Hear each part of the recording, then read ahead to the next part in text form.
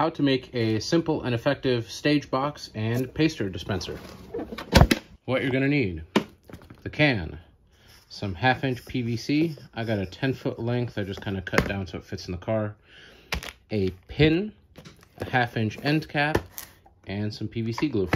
You're gonna want to cut the PVC tube down to 10.5 inches or longer. Don't go shorter than 10.5. Next, drill a hole for your pin and glue on your cap. It doesn't need to be straight. That's why we did 10.5 inches, not 10.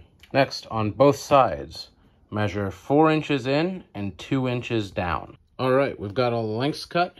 You're gonna want to prime the caps and the pipes. Let these sit and cure for a little bit, and then you just assemble the box together and you're done. Here's a very simple assembly. Cap goes on, tube, pasters, and then the pin's gonna stick over here. And there you go. Now you got a nice little bin that holds your pasters. You've got an area up here for other stuff like Sharpies and Band-Aids. Inside, once you open it, you have your pasters. You can put your other things in here for your stages.